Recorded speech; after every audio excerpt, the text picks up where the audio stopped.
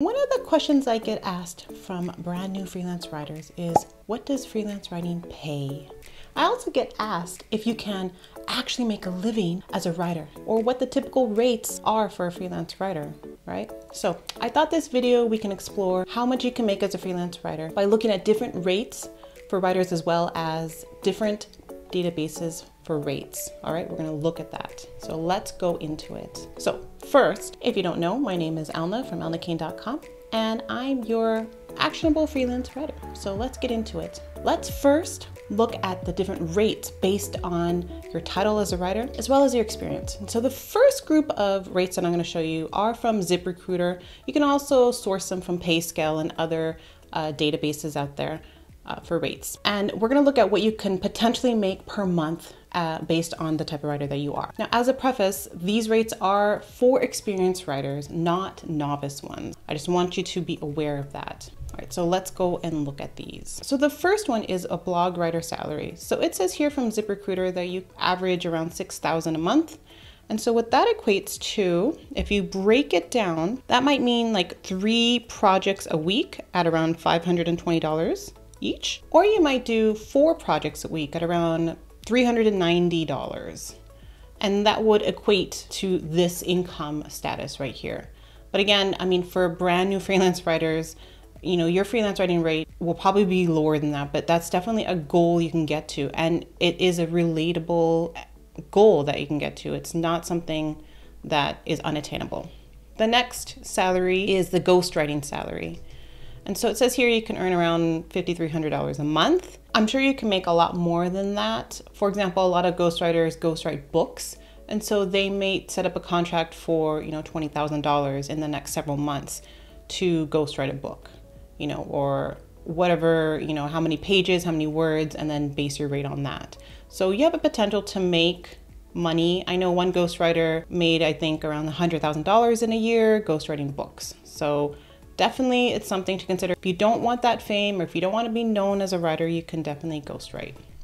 The next one is just what an average freelance writer, if you just term yourself as a freelance writer for hire, could make, and that's around $5,200 a month as well. So again, this is something that's quite doable. A copywriter salary. It says here you make $4,900 a month. So it seems a little bit less than what a freelance writer would make, but so I'm a little bit suspect about this rate here potentially. I know copywriters can make a ton more than if you were just a freelance writer or a content writer. So keep that in mind. You as a copywriter are doing conversion type of copywriting. And so that elicits a higher tier price for your projects. All right, so you have the potential to make, you know, $10,000 a month or more based on how many projects you take and what those projects are.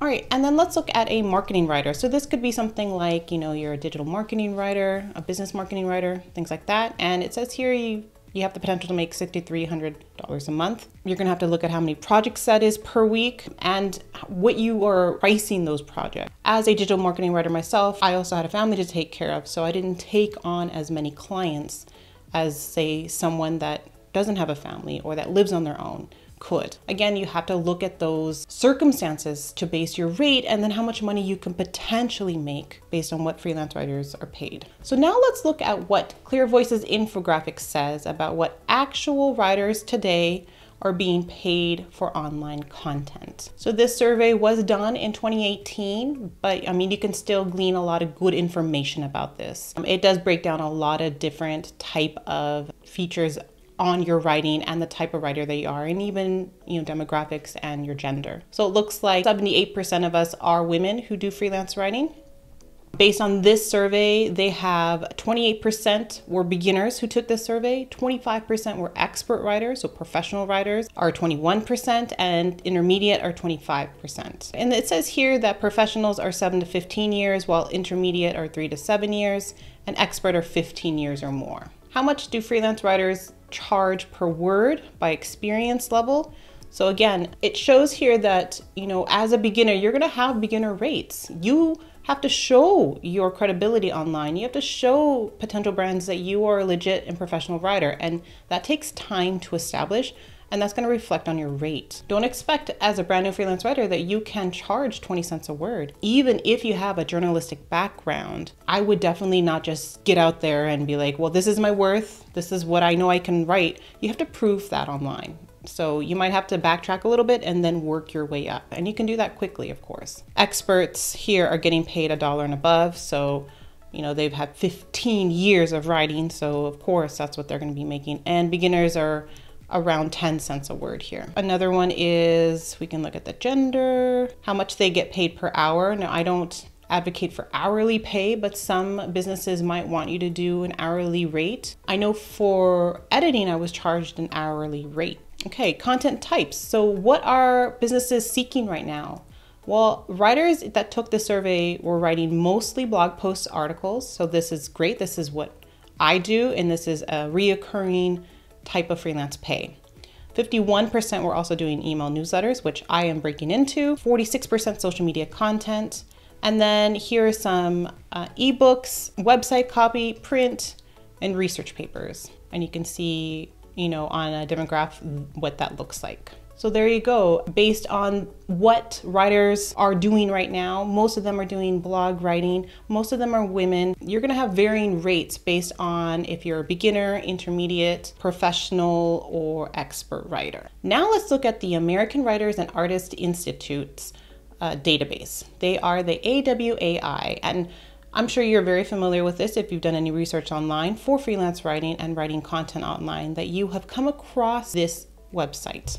So here's the copywriting pricing guide that they have. You don't need to put your email address or anything. You can just click on the button and it will download to your computer, as you can see right here, and you can open it up and this is what you get. So in this guide, it will share with you different types of pricing that's up to date, as well as gives you some information about, you know, what's happening right now with COVID, recognizing your skills as a copywriter, finding those skills and what it means. And in the guide, you can see here some ranges of prices based on certain copywriting projects. So you can see, you know, if you just want to charge keyword research, how much that would cost. If you want to do, you know, updates, page updates, banner ads or text ads, an article, it ranges between $250 to $1,000. So you can see the rates here are varied because that takes an account of your experience level, right? So if you're a beginner, you're gonna charge a lower rate than if you're a professional expert level. So that's something to consider when you're deciding, you know, what does freelance writing pay? You have to look at all those factors. I recommend to my course students in Write Your Way to First 1K to charge a minimum of 10 cents a word because you are fresh out of the gate, you're brand new, you don't have a presence online.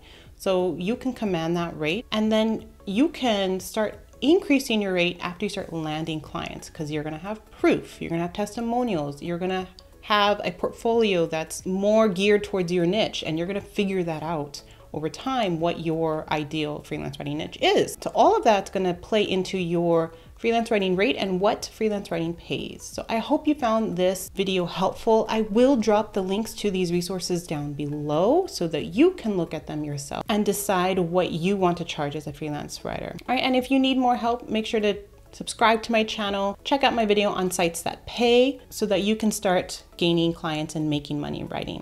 All right, I'll see you in the next video.